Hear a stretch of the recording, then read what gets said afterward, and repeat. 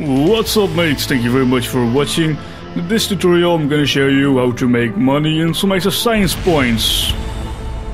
I'm Ben from BARF Gameplay and this is Kerbal Space Program.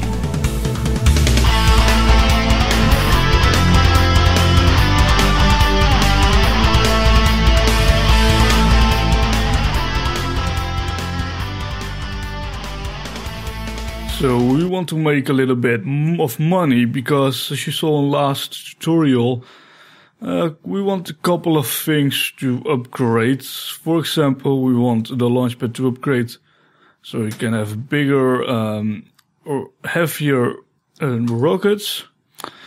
We want to update this part, the astronaut complex, so we can perform EVA, so we can get outside of the vehicle. Want to upgrade the tracking station and mission control so we can have flight planning. So those are a couple of things we really want to upgrade. So how are we going to get some money? Well, I'm going to go to mission control, the little building here. And here we can grab some missions, some contracts. So you get a list of contracts you can do. And there are a couple of things that are very difficult to do, some are really easy.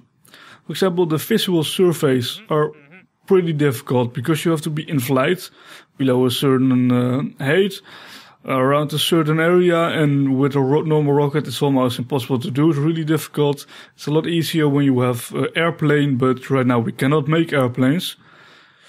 So, a couple of things that are quite easy.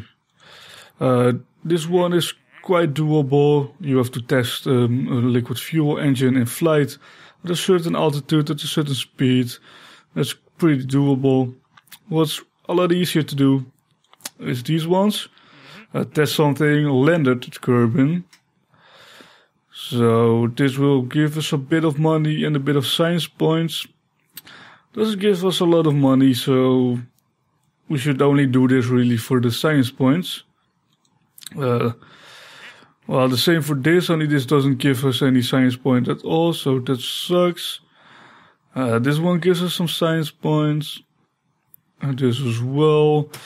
And these are a lot better, or testing some stuff while orbiting.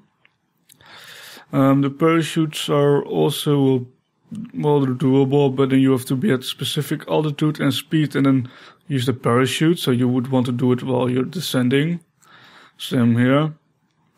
But this one, Orbit Kerbal, is amazing. It gives a lot of money, it's a lot of science points and reputation. And it's very easy. All we have to do is make orbits higher than 70 kilometers. So we want to accept this contract. And also that contract never expires. And once you accept it, you see deadline never, so that's good. And while we're at it, we have to orbit so we can, at this one as well, test LVT-45 liquid fuel engine. So we get some more money and some science points, so accept this contract. So right now the maximum amount of contracts is 2, so this will have to do. So what we are going to do right now is make a rocket. Alright, this is the rocket I crashed in the beginning of the video. Let's get rid of this. But what we have to do is make a rocket that will orbit with a T-45 liquid fuel engine. And also when you click on the note, it says to perform the test, activate the part through the staging sequence when all test conditions are met. But I have a solution for this. We can just start this whenever we want. Then while we're in orbit, we can change up our staging sequences and then activate this again. Let's enlarge this a bit, and so we can see it better. Let's see what the engine is. Alright, this is an engine that we have to test. Normally we have to unlock this, but because we need to test it out, we get one in here. So it's this fuel engine. It's not as fast as the doesn't have the same thrust as the old one, but it's more maneuverable, so that's always good to have. So let's add a command pod. Let's zoom in a bit. Of course, get a parachute because we don't want poor Jebediah to die. Add a stack decoupler. And we'll make basically the same rocket we made before, only we're going to use this engine. Add 2 decouplers. Let's see at the solid fuel boosters. And this ought to do it. So we're gonna launch it. I didn't check my staging sequences, so I'm gonna do that right now. First we're gonna launch the solid boosters, then release it. I'm gonna add this one, same place, so immediately when we release the solid fuel boosters, this one is going to burn, so we don't have any time that we can slow our velocity. Now release this and do that, so let's go in the air. And let's wait until we're higher up. Alright, so we're almost at the apoapsis, so let's make a nice orbit here. And you can also look here and you'll see the contracts we have. So you can see that the liquid fuel contract needs us to be at a higher altitude.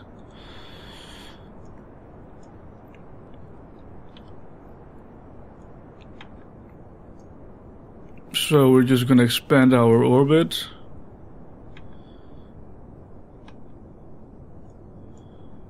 Or we're gonna make an orbit. Right here we have it, a small orbit. But it doesn't matter that it's a little bit low. Well, 71 kilometers high enough. But we got an orbit, so we achieved this contract. We got it, we finished it, so that's awesome. Another thing with this contract is we're in orbit around Kerbin at an altitude of above 92 kilometers, under 100 kilometers.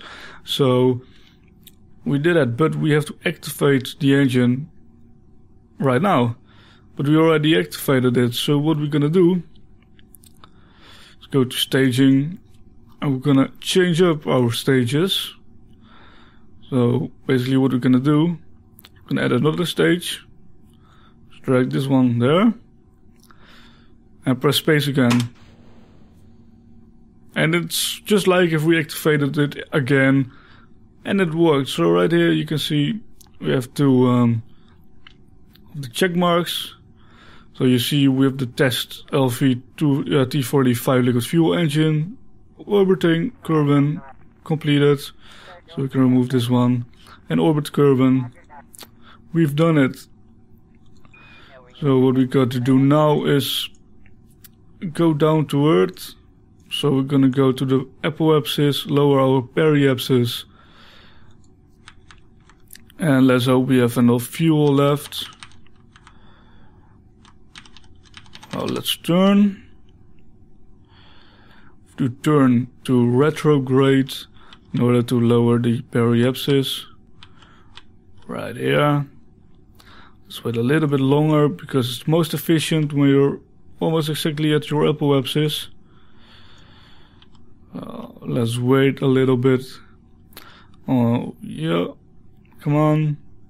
Let's do it. Let's time warp a little bit. And right now, gonna go exactly here. And we even have a little bit of fuel left. So, well, we're gonna land.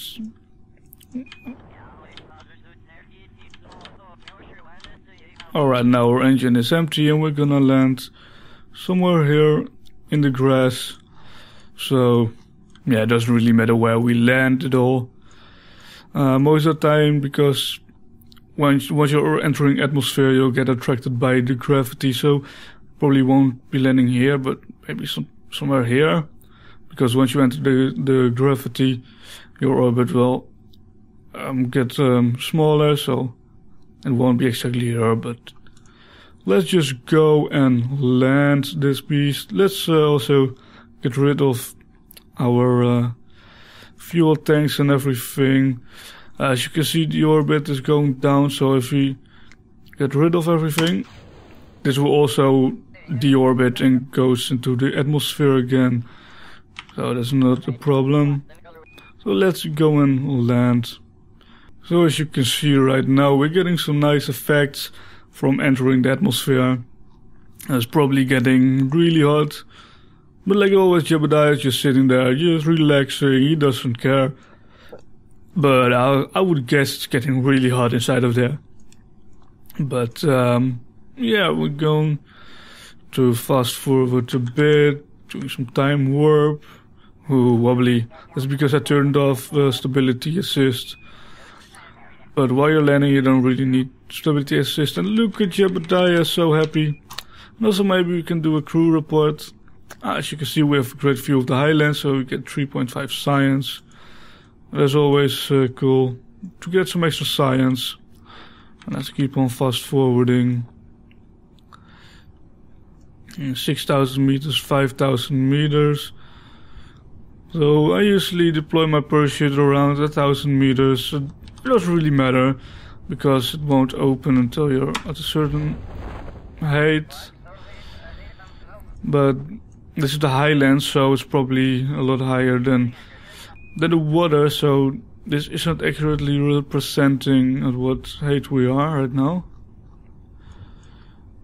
Also, if you use the middle mouse button, you can change where you because with the right mouse button you change like your view, and with the middle mouse button you change where you're looking at. Or yeah, I don't know how to explain it, but just try it out for yourself. So we're landing, and Jupiter is looking around like, oh, how beautiful. And we're almost there. Touchdown. So we're here and we can do an EVA. So let's do an EVA report. Get some science. Store it. Let's go out and let's do another EVA report, and we get some more data and some more science. And now we're gonna recover the vessel. So not only did we get some science and money from the contracts, but also some from just checking out stuff. So we got 21.5 science earned just by the crew reports and the EVA reports. So that's quite good.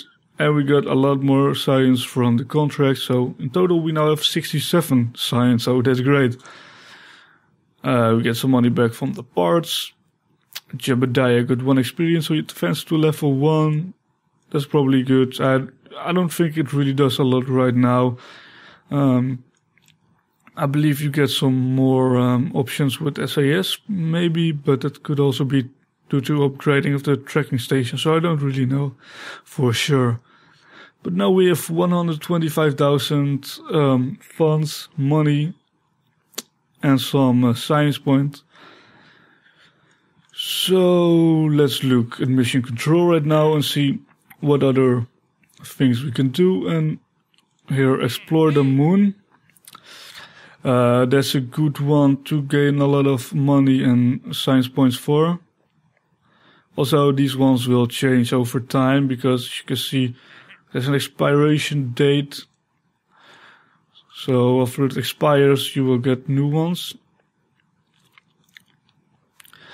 So we can probably do this one, but I'm gonna save this for another episode. Now I'm just gonna let you do the work. Just try it out, get some money, get some science points, and once you get some more science points and some more money, we're going to explore the moon.